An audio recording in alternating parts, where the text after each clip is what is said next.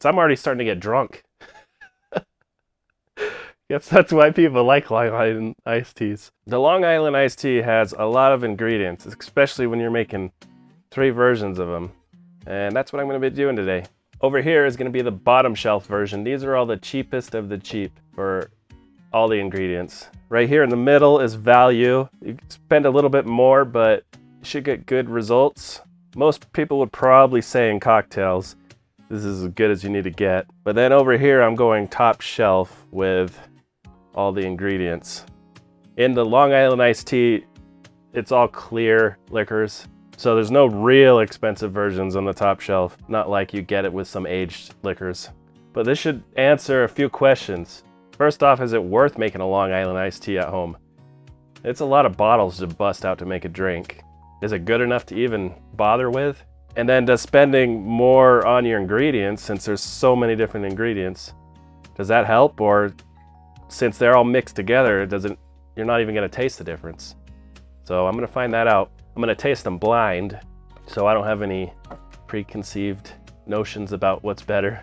The Long Island iced tea is 8 different ingredients of equal parts, and then some Coke on top. The Coke is 4 to 6 parts, so it depends on what size of a drink you're making. You could scale it up or down to whatever you want.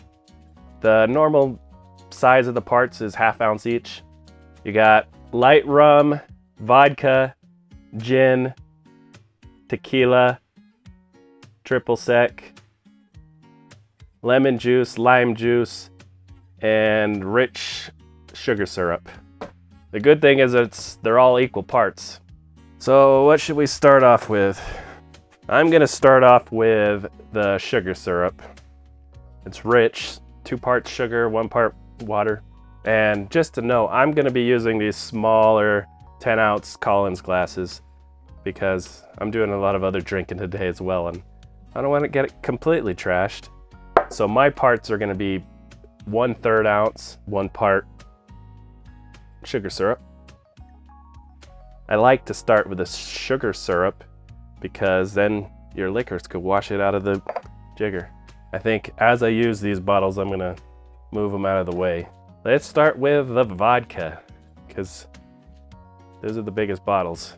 For bottom shelf vodka, I've got Gordon's. Just picked up a handle of it because it's so cheap. And then for value vodka, I'm using Sky. And top shelf vodka is Stoli Elite. I'm gonna try my hardest not to spill with this torpedo of a bottle. I always end up spilling it. This is good stuff. By good, I mean it doesn't taste like ethanol. It almost tastes like water. It's got a slightly viscous texture to it, and you barely feel it going down. One of these days I'm gonna blind test vodka, see if I really know the difference. And then after vodka, I'm gonna go to gin. Bottom shelf gin, Gilbey's. I think the handle of this cost me $14. Value gin, I'm gonna use Beefeater. I did have a slightly bad experience with Beefeater a few videos ago. I haven't really tried it again. Give it a second try. These gins are all London dry gins. Top shelf is the number 3 London dry gin. This is a nice gin with some good citrus flavors in it. Then we're gonna go with white rum, or silver rum, whatever you're gonna call it. This is Trader Vic's silver rum. This is dirt cheap also, which is kind of odd because usually branded liquors are more expensive just as a brand. I don't know why Trader Vic's is so bottom shelf and cheap. I know it smells horrible. It smells just like rubbing alcohol. And value rum is Bacardi. Just by smelling it has a slight rum smell to it. It's not just rubbing alcohol. So Bacardi's is pretty cheap too. not nearly as cheap. Should be a good value. And then top shelf. I don't know if you'd consider it top shelf, but Plantation 3 Stars is a really good white rum. It's aged a few years. This is always good in rum drinks.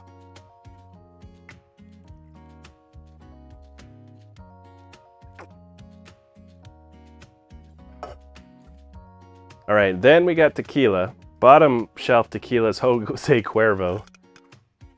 I think it gets worse than Jose Cuervo, but I don't know if I want to drink anything worse than Jose Cuervo. This is already not 100% agave. It's probably got some neutral grain spirits mixed in it with it. If it was 100% agave, they would say it made with 100% agave instead of just made with blue agave. They know what they're doing with their marketing. Made with who knows how much. And the value of tequila is Espolon. I don't know if I'm saying that right. Espolon? This one is 100% pure agave. Smells pretty good. And just the other day, I tried a sample of this. They were selling it at the store. It's El Sativo. It's locally owned here in Nevada. It's organic and it's 100% agave. I think I only paid 37 bucks for it. They said the price is gonna go up in the 50s. Either way, it tasted good, so I bought it. It's not the most expensive tequila I got. Blanco tequila doesn't really get that expensive anyway because there's not much aging to it. All you could really do is be organic or this is single estate. Yeah, it smells really good. I used to not like the smell of tequila, and that's because I was smelling Jose Cuervo tequila. You're mostly smelling ethanol and background notes of agave. When you get a good quality tequila, there's a big difference. And last up for the alcohol is triple sec. So for cheap triple sec, Mr. Stacks, this is the lowest proof. This is 30 proof, 15%. These other ones are slightly higher. It basically smells like orange. It's like orange and sugar. And value, I got Naranja orange liqueur. This is supposedly the original orange liqueur for margaritas. I don't know how they came up with that. And then top shelf, you got Cointreau. And last is 1 part lemon juice and 1 part lime juice. You could go with 2 parts of either if you really wanted to, but I think 1 part of each makes it better.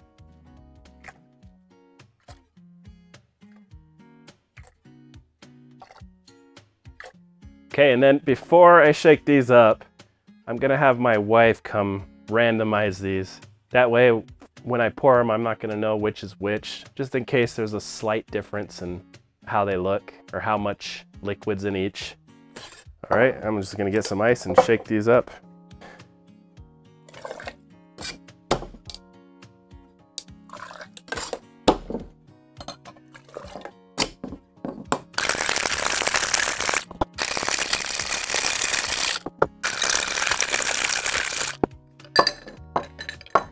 Gonna strain these into glasses.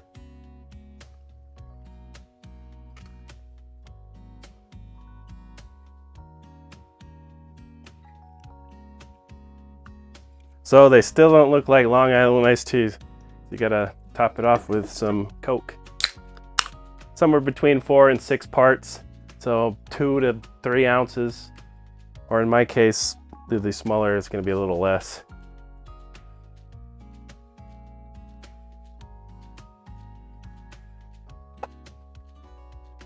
And these are completed. I'm gonna try this one over here first. They all look the same. My first impressions is it's kind of dull. You got a hint of tequila. I don't know, there's not much going on there. The acid is a good amount. It's not too sour, but there is a little bit of sour there. Both of these so far were really refreshing. I'd say there's less tequila flavor here. Just barely could taste juniper on the gin. Give this one a shot. Boom. This one's a lot different. It's like, first impression difference is you could tell there's alcohol in this one. I don't know yet if that's good or bad. So when I think Long Island iced tea, I think the person that wants to drink one is at like an Applebee's or something, and they want to get trashed. But they don't really want to taste alcohol. Or they don't want other people to know that they just want to get drunk. But if that's what you're looking for, these are good for that. I think I get rum flavor over here.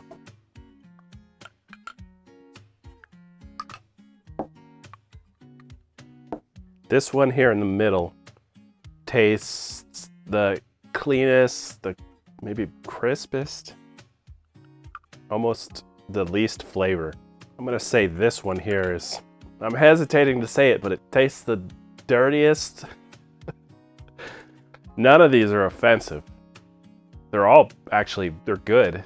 Just the differences are so minor. I think my favorite is this first one over here, because it has a nice hint of tequila and juniper. I don't know if I get any rum at all there though. And what does the vodka do in this drink? I don't really know. Raises the ABV without adding flavor. As for the orange liqueurs, maybe you get a slight bitterness, orange bitterness. This one here is perplexing me. It's definitely got the most flavor, but it's almost a bad flavor. I think this is the cheap. It very well could be the top shelf though, just having more flavors. But it tastes almost like the bad part of bottom shelf liquors. Now this one's my favorite. This one's the second favorite. And this one is the worst, I would say. This one here in the middle is the blandest of them all. You could almost pass this off of not even having alcohol in it. Just neutral flavors, nothing overwhelming. This one's pretty neutral also. I just could slightly taste some rum and tequila. I could be backwards on this. These are so similar. If my favorite one's the cheapest one, straight up, that's what you want to use. It's so much cheaper. This is what, 99 cents? Well, I don't know. The cheap one is 99 cents. I'm already starting to get drunk.